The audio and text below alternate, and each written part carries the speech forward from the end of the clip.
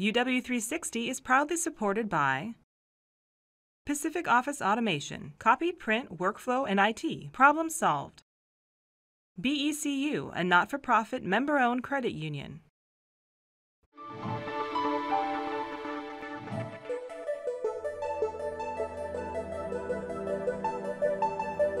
The technology for actually interpreting brain signals in real time, rapidly, is quite new. So this has been happening maybe over the last 10 years or so. And also the fact that there's technology now that can stimulate the brain, even that is reasonably new technology.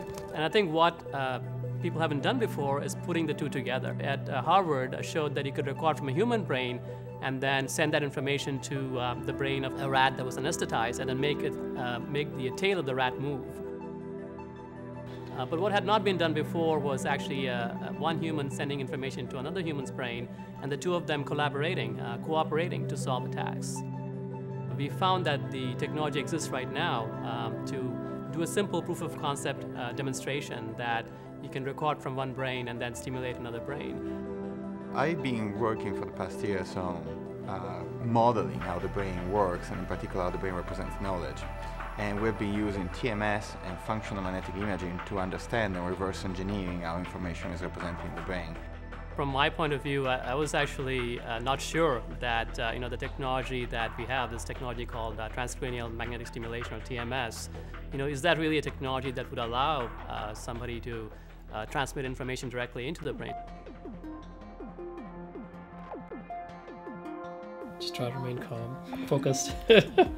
So during the experiment, I'm wearing a cap that looks like this. It kind of looks like a swim cap, but it's a cap for a procedure called electroencephalography. The short form for that is EEG. And this is a very standard technology that people have been using for monitoring sleep patterns.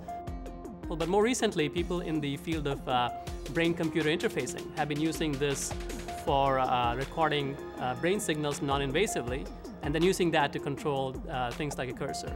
Okay, move it a little bit posterior. On our side, we first map the part of the brain that controls muscle activity, in particular the part of the brain that controls my right hand. And this part is actually on my left part of the head. Then we use this machine to generate electrical fields. This part goes into a big box of electrical equipment that generates really strong electrical currents. The electrical currents flow through this coil and generate an A-shaped figure. This in turn generates two cone-shaped magnetic fields, and at the point in the middle of these two magnetic fields, the magnetic intensity is particularly strong, so strong in fact that it can trigger the activity of the neurons indirectly. And whenever Rajesh was thinking about moving the hand, the computers were controlling this electrical equipment that was generating these magnetic fields through powerful electrical currents, and these were in turn triggering a corresponding movement in my hand. I really didn't realize what had happened until like a few moments after it had happened, and it was like, holy man, what happened? It was actually even more difficult for me because I was completely isolated. I couldn't see the screen, I couldn't hear anything. And actually, for the first time, I don't think I even noticed that my hand moved. Because I was like so nervous. But then what gave it away was that everybody in my lab was like cheering up and saying, clapping, and in that moment, I remember I thought like, we did it. In terms of therapeutic and medical applications, we have colossal range of options. But imagine these two possible scenarios. Imagine, for instance, people who have been affected by stroke and they have lost basic functions of their brain that need to be relearned, like moving, walking, swallowing in some cases. We have never tried this and we don't know if it's possible, but we believe that it would be worth exploring the idea that you can help the recovery process by literally transmitting the motor programs of a healthy brain, of a brain that has recovered from a similar lesion, to the brain that has been damaged. This way speeding up the recovery function.